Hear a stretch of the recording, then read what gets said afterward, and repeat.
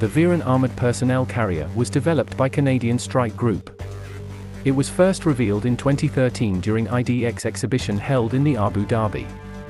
Later Streit Group renamed this APC as Veran.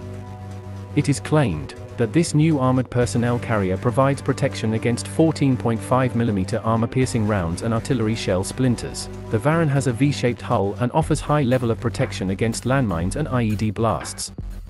Vehicle withstands 10 kg TNT blast.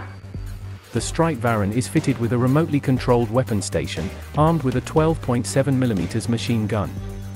Alternatively, it can be armed with a 7.62mm machine gun or 40mm automatic grenade launcher. Other weapon options are also available. This armored personnel carrier accommodates up to 10 troops including the driver.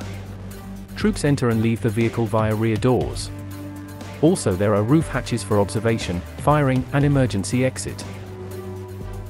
The Streit Veran is powered by a Cummins ISL 400 turbocharged diesel engine, developing 400 horsepower. Engine is located at the front. It is mated to Allison's 6-speed automatic transmission. It uses axles of a Russian KAMAZ 5350 truck. The Veran has a 6x6 configuration. Vehicle is fitted with a central tire inflation system.